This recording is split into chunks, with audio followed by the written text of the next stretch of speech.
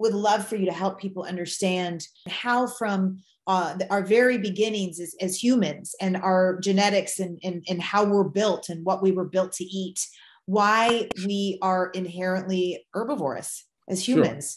Sure. First started looking into this, people would kind of talk about the teeth, right? Mm-hmm. And they would say, well, you look at, the obvious things. You look at a lion or a dog's teeth and you compare it to a human's teeth, and clearly we do not have either the fangs or the kind of blade-like molars that you find in a carnivore, but it goes way beyond that, because it's not just the structure of the teeth, it's also the jaw mechanics. Because in herbivores, the jaws actually, the teeth slide across each other horizontally, which is what gives you that grinding motion you need to grind up plant foods, because plant foods have fiber.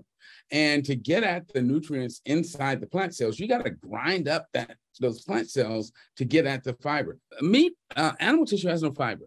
So all you need to do is slice off a chunk of it, swallow it, and the digestive enzymes do the rest. So carnivore jaws actually close in a vertical fashion to give you that slicing motion with those blade-like molars slide past each other vertically, slice off the flesh, slice through tendons, they swallow a big chunk of it, and then they have this incredibly powerful acid that just digests this, really liquefy this stuff and help them digest it. Even more interesting, carnivores have gigantic stomachs, because in the wild, they typically will only make a kill approximately every 7 to 10 days. And most of the time that they hunt, they are not successful. So they spend a lot of energy that they have to get back when they finally do make a kill. So they can actually consume 30% of their body weight at a single meal. And they have these huge stomachs. So that means like a lion that weighs 300 pounds can consume 30% of her body weight at one meal. So that's like 90 pounds of flesh at a single meal, which is a huge amount of food. So they can eat enough at a single meal to last them for 10 days. Herbivores, very different. Herbivores have much smaller stomachs because plant foods take a lot more processing. Herbivores have to eat multiple times each day. They eat a small meal, they process that meal, then they go back and they eat another meal and process that. So they have to eat multiple times just to consume enough calories to last them a single day. And again, that's the kind of digestive system we have. We have a small stomach that we process a meal, and then we go back and we consume another meal so that we can consume enough calories to last us a single day. The one that I love that you talk about is because Dotsie's an Olympic athlete, so we could talk about that, how carnivores are on their toes more than we. Oh, yes. That has to do with the fact that carnivores are designed to chase prey. So they are permanently on their toes so that they can be ready to run.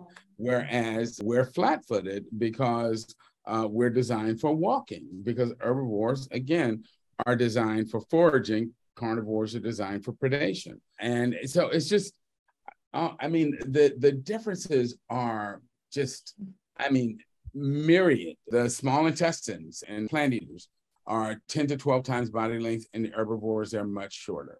The large intestines in the herbivores are much longer, have a pouched appearance. In the carnivores, they're much shorter, straighter, which is why when we eat meat, the flesh stays in our system too long, starts to rot, creates cancers. That's why we get colon cancers.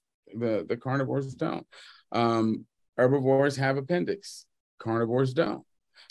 It's just, again, on and on and on. The differences are just too many to kind of recount here, but I would encourage people to go on YouTube and look at my lecture, Are Humans Designed to Eat Meat? And it goes through all of those differences and just list them so that they can get a good sense of just all of the various differences between the meat eaters and the plant eaters. And they'll see very in great detail the differences between the two of us, or the differences between the different species.